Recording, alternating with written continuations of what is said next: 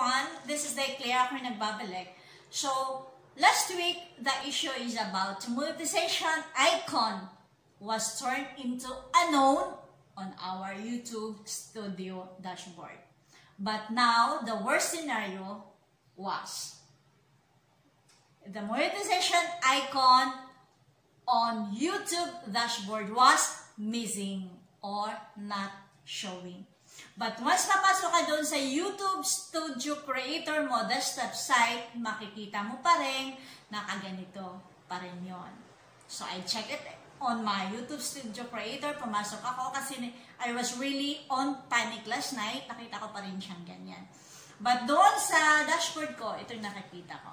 So, sino ba naman kasing hindi mag-worry with regards to that? So, naghahanap ako ng mga kasagutan to comfort myself kasi nababahala din talaga ako.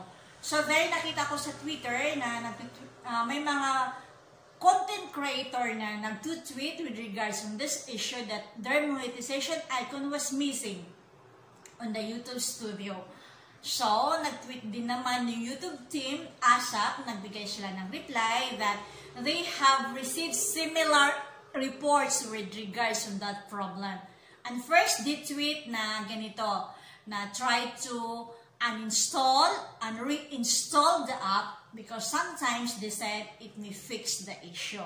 Pero kung hindi din naman, so they said that they will try to look after this issue.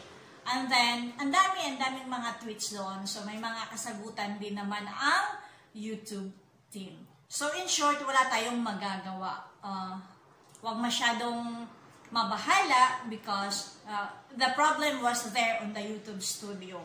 So as long as wala tayong marireceive na email from the YouTube with regards to the technicalities that we did, if ever we did, so I think nothing to worry on it. So huwag masyadong mabahala. Baka yung iba dyan umiyak na kasi nawawala yung baka they thought worse pa yung nangyari sa channel nila. So kasi ako naranasan ko din last night, but at least nagbabasa ako, kumukuha ko ng mga kasagutan din naman just to comfort myself. So, thanks be to God kasi andyan pa rin yung sign ng dollar ko at saka nahanap na rin ako ng kasagutan. So, in short, we just need to wait kung kailan mapifix yung issue ng YouTube Studio.